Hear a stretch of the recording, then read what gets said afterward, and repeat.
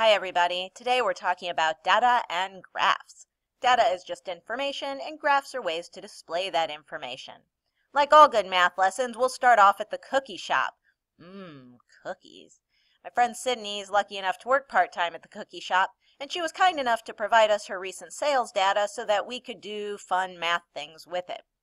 We'll take her nice sales data and we'll put it into a pretty frequency table, and now it looks a lot more mathy. Now we can take this mathy looking table and turn it into a picture graph. Picture graph's going to have a title just like our table. It's going to look a little bit like our table. We're going to have the categories down the side, and then we're going to fill up the frequency, the number of cookies, with pictures instead of a number. So what kind of picture should we use? How about a cookie? That would make sense, right?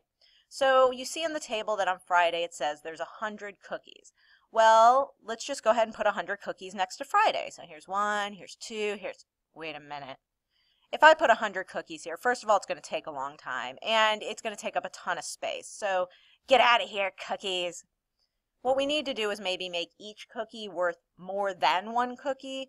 That would help us. So with the values of 100 and 125 and 75, if each cookie were to be 25 cookies, I think that would make things nice and pretty for us.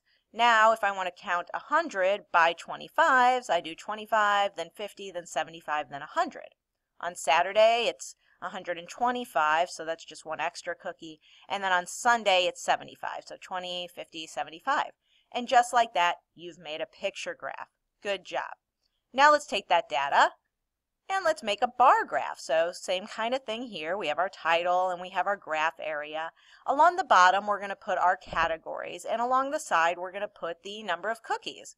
Now you can label the lines of this bar graph in ways that make sense to you. And for this example, I'm going to go ahead and mark the 50s and leave a spot in between. Those are going to be 25s. So if I want to fill up Friday to 100, that's easy, right?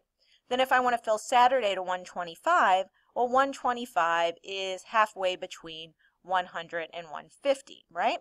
And then lastly, on Sunday, I have 75, which is just 3 groups of 25, so I can raise my bar up 3 lines. And there you have your bar graph. Now, to be experts at picture graphs and bar graphs, we need to know if we can answer some questions about them. Here we want to know the total number of cookies Sydney sold on these days. Notice that our key says each cookie is 10 cookies. So on Friday, I have 10, 20, 30 cookies. On Saturday, I have 10, 20, 30, 40, 50 cookies. And on Sunday, just 2, so that's 20.